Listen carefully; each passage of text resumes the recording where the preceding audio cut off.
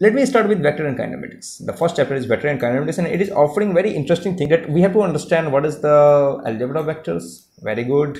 Okay, I'm zooming in first of all. It is not a nice idea to just zoom out. Like we have to multiply the vectors, we know from our 12th study. Now base vectors. What is this base vector? Oh my god. So position vector and displacement. Very good. Hang on a second. We have to study velocity and acceleration. Oh, in this advanced space, what is this? Velocity and acceleration, we know it is v and we know it is a. What is this here? No, let's see. We will see around. Oh my god. Velocity and acceleration. It is a simple topic, I think. Formal solution of kinematical equation like s is equal to ut plus half at squared. अरे मैंने क्या कर दिया ये, है ना? S is equal to ut plus half at squared, v square is equal to u square plus 2s and और क्या v is equal to u plus at. तो इसमें है क्या? Formal solution of kinematical equation. अच्छा, तुम्हारे पास क्या है जरा देखिए मुझे. ठीक है, इसके बारे में भी हम बात करेंगे. And more about time derivative of vectors.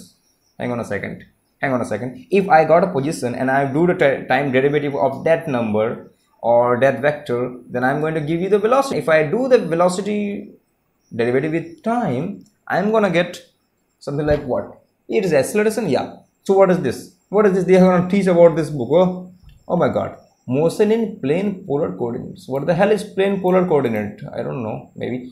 Now next thing is note 1.1 approximation method. What is this? What is this nonsense? Approximation method. We will gonna see, learn. I think maybe something will be amazing. Taylor series. What is this? Taylor series. Series expansion of some common functions. God damn it, what is the functions? What are the functions? I don't understand anything about some functions. Is this the sine, cos are functions or logarithm is a function? Maybe, I don't know. Let's see. Maybe it will. Differentials. Okay, who doesn't know about differentials? Yeah, it is a very nice thing. Okay, fine, we will see about it. Okay, we'll nail it. Okay. Significant figures and experimental uncertainty. Significant figures and experimental uncertainty. What is this? What is this, man? Significant figures. It's significant figures. Nothing else. 2.1, 2.2, 2.3. And experimental uncertainty. Uncertainty I have heard in quantum mechanics. Then why in classical mechanics there is a role of uncertainty? I don't know. These guys are really mad. They're crazy. They can implement anything. Okay. Now after this whole thing, we will learn about something in Newton's law. Damn it, Newton's law, isn't it? So now, first of all, you have told me that we are going to study some advanced feature of classical mechanics. Now what is this? Newton's law? I know it. It has 3 laws. 3 laws, like, you know what, the first law gives you the inertia, second law gives you the what is F is ma, and third law is giving you nothing but, you know, if you give some forces and it will give you again, it has some reaction. Action has opposite reaction. What is this? Okay, let's see. Newton mechanics in modern physics. What the hell? Modern physics has different thing. You know, in modern physics, what I understand is atomic physics, nuclear physics. So what is this? Newton mechanics with modern physics? Nothing else. Because in modern physics, we are dealing with E is equal to mc squared. What is this? I don't know. Newton's law. Okay, fine. Newton's first law in inertial system. That is the simple one. I can do it. Newton's second law. Okay, I have already told you. Third law. It has section. I mind. You know. Now 51 to 54. Look at this. 3 pages describe 4. It has taken to describe like Newton's second law. They are out of mind. Now Newton's law, like this 49 to 51, the first one takes 2 pages to complete, to cover just first law. It is just simple, man. Why you are just, oh my god, these guys are really terrible. I don't know. What is this? Now base units and physical standards, it is nothing. Base units are what? Like, okay, what is ampere? We know 7 base units and so on. Our MK system, we know. We have done in 12th. Nothing else. 11, 12, it is just only about those guys. The algebra of dimensions. Damn it. We have done already. What is the algebra? Nothing else. Applying Newton's law. Yeah, we have done all the monkey problem in SC Verma. We have the waste problem. We have the pseudo force problem. Yeah, we have done a lot. What is this? Dynamics using polar coordinates. What the hell is this? Dynamics using polar coordinates. Yeah. And again, forces and equation of motion. Hang on a second. You know, here is the force, like Newton's second law. It actually describing the force. And now in 3rd chapter, we have to learn about forces and equation of motion. I don't understand it. Introduction. Okay, the fundamental forces of physics. Yeah, we know there are 4 forces in physics. Fundamental forces: gravity, electromagnetism, strong force, and weak force. What is there? Nothing. You know, gravity. Okay, fine, gravity. Some phenomenological forces. Hang on a second. What does this phenomenological means? I don't have any idea. One idea. I don't have any idea. A digression on differential equations. So what is this? Viscosity. I know some. I have heard about some terms. Resistance. You know. Now they have used it viscosity. So viscosity. I think we have solved some problems on, you know, pendulum kind of problems. If your pendulum is inside of water, or whereas maybe your electric medium is some kind of a resistive, so the pendulum is moving on, so on and so on. So there is some kind of maybe some kind of a mass is attached with spring, and it got some friction, so it has the viscosity medium. So we have to write some Newton's equation. Yeah, I think I have heard about it, but I don't have any idea. So yeah, okay, fine, it's good. Hooke's law and simple harmonic motion. Yeah, we have that. We know this guy Hooke's. Okay, so we don't tell me about this. But I don't know why they have. Yeah, they have used 5 pages. भाई pages क्या सस्ते में आते हैं क्या? तो तुमने मतलब कि 5 पेजेस यूज कर डाले, पता नहीं यार. The gravitational force of spherical shell problem. ये बंदा क्या, नोट 3.1 नोट में ऑब्वियसली. चल भाई, प्रॉब्लम्स भी करना पड़ेगा. ओ भाई साहब, in chapter 4 momentum. Hang on है भाई साहब, ये क्या कर दिया आपने? Momentum is P is equal to the product of mass times velocity. Is you giving me momentum? What is there? There is nothing else in momentum. Now what you are going to do? You want to give me some introduction. Very good. The 1 page is you want to suck in introduction. Dynamics of system of particles. What is this? Means that you are considering some system where there is a n number of particles, and n goes maybe infinity, because you know, if you got something, the atoms and molecules are infinite, we cannot count it. So what do you say? You know, dynamics of system of particles. So what is relation with momentum? I don't see anything. Now center of mass has something. Okay, fine, but center of mass, and you are not defining in momentum. I don't see anything, because you know, in 12 it has some different section, like we have studied like systems, and momentum is always there. Here part momentum is covered in Newton's physics. So why you are again defining a different section of momentum? I don't have any clue. Center of mass coordinates, it is a child's job. Conservation of momentum, again it's a child job. Nothing you have to do. P initial is equal to P final. We have done a lot from class 9th. Impulse and restatement of momentum. Impulse and restatement of momentum relation. What is the meaning of restatement? We have this one goddamn statement of momentum, like mass times velocity, and now you want to redefine the momentum. I know something about impulse, but what is this? Is this some joke? Physics, these guys. Momentum and the flow of mass. My god, flow of mass, and it has some relation with momentum. Like what? Flow of mass means what? You know, in street we always see that these tractor having some kind of a tank filled with water, and they are actually speeding up, and the water is dropping out from this tank. So in some sense, the mass of the complete tanker filled with water actually changing with time, because each time the water is falling down, so water is releasing from it. So you say that there is a relation between momentum and the flow of mass. My god. I don't know, maybe it will be interesting, I don't know. It will be. Rocket motion. Hang on a second. Do you want to become a Elon Musk? Elon Musk has studied everything about rockets, and he become the CEO of SpaceX. I think it's our turn to become a next CEO. My god. Hey guys, do you want to become Elon Musk? If you like it, if you really want to become, here is a part 138 page number to become a rocket scientist. You know, there was a movie, I think, I don't remember the name of that movie. There was and the student was in class 12, and in America that time, in class 12 we don't have to study like us. We have a lot of burden in class 12, but in USA the system is a little bit different, so they will study just like we have studied in class 10th. But this guy is, you know, he was lot motivated with rocket science, and he wanted to become an astronaut or astrophysicist. So he planned to become, just take admission in MIT and Cambridge. So what did he do? That he took a project on rocket, that I want to make rocket. Okay, so I will shoot in this space, and it will be my project. And that time nobody was interested in rocketry and so on, and his father was a coal miner. I don't remember, maybe you can search. What happened is that he discovered this kind of, what we have done in SC Burma class 12. He found that, okay, what is the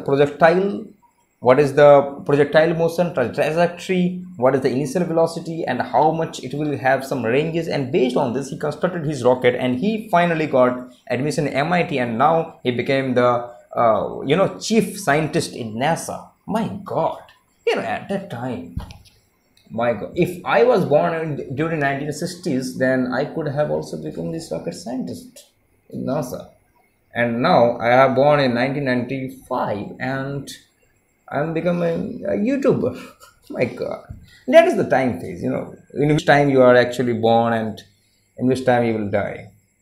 Momentum flow and force. So 143, momentum flow and force. So what is this? Momentum flowing and also having a force. Great. These guys are amazingly great. And momentum flux. I don't know. We have this one thing, electric flux. And now they are interrupting electric flux as momentum flux. So there is no electric flux. Or there is. And what is this momentum flux? I don't have any clue. Center of mass of 2 and 3 dimensional objects. Center of mass of 2 and 3 dimensional object. Okay, so you want to find something 2 or 3 dimensional, and you want to find the center of mass. You want to locate the center of mass of that object.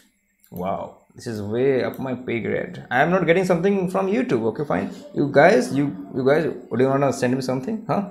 So that you want to lift my pay grade? Okay, fine. Apart from the joke, we got something energy. So now we are in energy situation. Okay, work, power, and energy we have done in SC Burma. So what is this? I don't think so they will give us anything. So introduction, I know integral equations of motion in one dimension. Hey, let me just stop you. Integrating equations? Are you hell? We somehow managed to do differentiation, and now you want to make integrate of some equations? Is this really a nonsense thing happens? So you want to kill us with integration? So stupid, huh? So stupid. In my whole life, up to my college days, I really hate integrations. Because you have to construct everything that, okay, fine, this will take some form of integration. In class 12, what we have done in mathematics, we got something like integral of 1 over 1 plus x square dx. I know it is 10 inverse x, but when we are studying physics, we got some rod. It can rotate around some axis. Now you have to find what is the moment of inertia, and to find the moment of inertia, we have to construct what is the length mass, what is the infinitesimal mass, at what distances, what is the dimension, how it will move, how the distance will change, blah blah blah blah, and then it will form some kind of integral formation. Integral form it will take. My God, the thing is that integration is not difficult, but we have to work from scratch, and then it will take integral form. It is kind of a very difficult, very difficult job I haven't done in my life when I was up to college. I know it is a hell lot of thing, and for many guys, I'm literally telling you that it is hell. Work and energy. I was like that. I always wanted to skip that part कि भाई मेरे को integration नहीं करना यार, ये problems नहीं होता. मोमेंट ऑफ इनर्शिया याद कर लूंगा ना. अरे यार, याद करने में क्या, मोमेंट ऑफ इनर्शिया अगर मेरा 1 रॉड के आसपास होगा तो ml²/12 होगा तो बढ़िया रहेगा ना. और उसके बाद अगर 20 से घूमेगा तो क्या होगा, ml²/3 कैसे आएगा. उसका डेरिवेशन कुछ ऐसा होता है, बस ऐसा होता है, मेरे को याद कर लेना है, खत्म बात, वो सब भूल जाओ. ऐसा था वो, ठीक है. कोई करना नहीं चाह रहा था कि यार ये DL कैसे आएगा, भगर मचा दी यार. लेकिन चलो ठीक है, अब क्या करें, यूट्यूब में वीडियो बनानी है, चमकाना है खुद को, तो फिर करना पड़ेगा ही. I love it, I love this kind of problems now, but at that time it was kind of hell. I really didn't like those kind of problems, these kind of problems. The conservation of mechanical energy, wow, it is amazingly simple. Potential energy, Potential energy, mgx, no, whoa, everybody knows. But you know, whenever we are to do potential energy, there is a one fundamental problem, issue of negative. Sometimes we use minus mgx, sometimes we use like mgx. And you know, the thing is, when I firstly set for IIT JEE, or maybe you just come across to any NEET problem, they are going to become a hell, because they will give some kind of system and they will ask you that what is the potential energy, whose function will it be, how does the function will vary. My god, hell. Maybe they will put you some kind of a 3 spheres and they will say that okay fine, this is a kind of system and there is a gravitational interaction. Say us that how the potential energy is actually varying if you are inside the sphere and if you are going outside the sphere. My god, now it is hell, you know, because why? Because if you are going to be at infinity, obviously it will behave like 1 over r. But if you have some finite location, then all the geometry will include, it will behave like something hell. Okay, so I don't want it. I never liked it, and I could never, you know, I never did it. That is the reality. It is hell, and for everyone it is a hell. What potential energy tells us about force? Nothing. What potential energy can tell about force? Nothing. Yes, this is the answer. Energy diagrams. What is this energy diagrams? Diagram? In classical mechanics we do have diagrams. Maybe non-conservative forces. Non-conservative forces. Maybe some hell. Energy conservation and the ideal gas law. Conservation laws we know, because every force is conserved. What is this? World energy uses. I don't have to go with this. Connection to periods of pendulum. Hang on a second. If the pendulum is having some oscillation, it has periods. Very good. Now there can be some correction in period. Tell me why. Why should I do this correction? Because everything is fine with t is equal to 2 pi square root of L over G. Why do we want to correct? So what do you say? So it is not square root of L by G. There is some other factors R. We have to see them. My god. So this book is offering something. Force, potential and vector operator. What is this? Force, potential and vector operator. I have never seen this kind of operators. Like, what is this? Are you playing with this? Huh? Are you playing with us? That you are simply say that yeah, operator. I don't understand anything. Now topics in dynamics. So far, okay, there is again angular momentum and fixed axis rotation. Yeah, whatever I have talked about this moment of inertia, it is going to be hell. And there is a lot more. Like in angular momentum, we have angular momentum of particle, very good. Fixed axis rotation like moment of inertia. Now we have torque, and torque is equal to r cross f. But you know, when you are applying to system, it will become again hell, because you have to do again integration. Torque and angular momentum. Okay, we have to study torque in the sense of angular momentum. Great. Dynamics of fixed axis rotation. No, so we have some fixed axis and some body is rotating. Okay, we can do it. Pendulum motion and fixed axis rotation. What is this? Pendulum motion and fixed axis rotation. So you want to introduce something about moment of gyration? Yeah, maybe. What do you think? Is it true? So if you think that yeah, it is true, then just write in the comment box. Motion involving translation and rotation. Now you have something rolling and also it is translating. Like a cylinder is rolling from the wedge, so its center of mass is actually sliding, means it has translation motion, and the object is on whole is rotating around the center of mass. My god, yeah, this is interesting. Yeah, this is completely interesting. Then we have to understand how to apply this mathematics. The work energy theorem and rotation. Yeah, we have done it. Yes. Because you know what our teacher has told, that if you apply work energy theorem in any system, no matter how complicated it is, we can boil down to its very simple form. We don't have to do integration, and it will be simple, and we will know everything about the system. I think it will give us some kind of tricks. You think so? Maybe. The Bohr atom. Hang on a second. The Bohr atom. What is this? Is this modern physics? Is this quantum physics? Is this quantum physics lecture? No, it's classical mechanics. In classical mechanics, where we are not doing quantum mechanics. So why this Bohr atom came? why this Bohr atom came. Because you know, in classical mechanics or in quantum mechanics, the Bohr introduced that angular momentum is quantized.